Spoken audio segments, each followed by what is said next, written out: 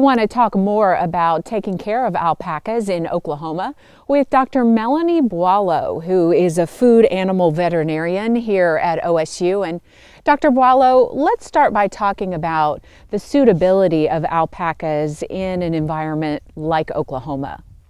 So that's a very good question. The alpacas are from the South America, the high plains, and so they're used to cool, dry winters and fairly mild summers, and they are also housed on several acres. And so when they come to Oklahoma, they have to be stocked in, much less acres most of the time, depending on how much land the producer has. And also they have to deal with the heat and the humidity of Oklahoma. And so those are kind of the two things that would be a big difference from where they are from originally. If you are going to own alpacas in Oklahoma, you need to be aware that they are very prone to heat stress, just because, again, they have a very thick fiber coat.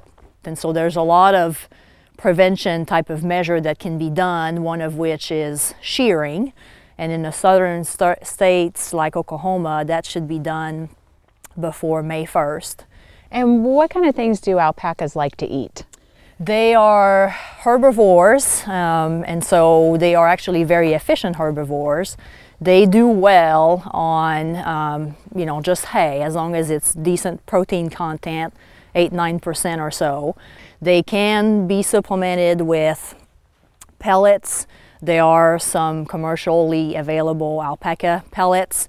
If the producer cannot find those in their area, they can use a sheep type of pellets.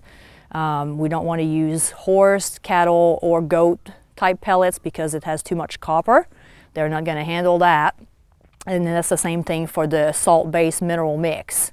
If you have to go to the next step, it would be a sheep mineral. So that's kind of a very abbreviated version of their feeding. Just tell us a little bit about what they produce, their coats. So when it's shearing time, like I mentioned earlier, and that could be done as a prevention for heat stress, but also if they harvest that fiber, they can make various pieces of clothing, and certainly that could be an extra revenue for those alpaca producers.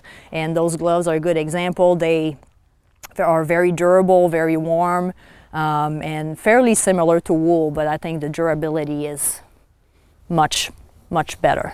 Yeah. Okay, great information. Thank you very much. Some good information about alpacas. Dr. Melanie Boileau, a food animal veterinarian here at Oklahoma State University.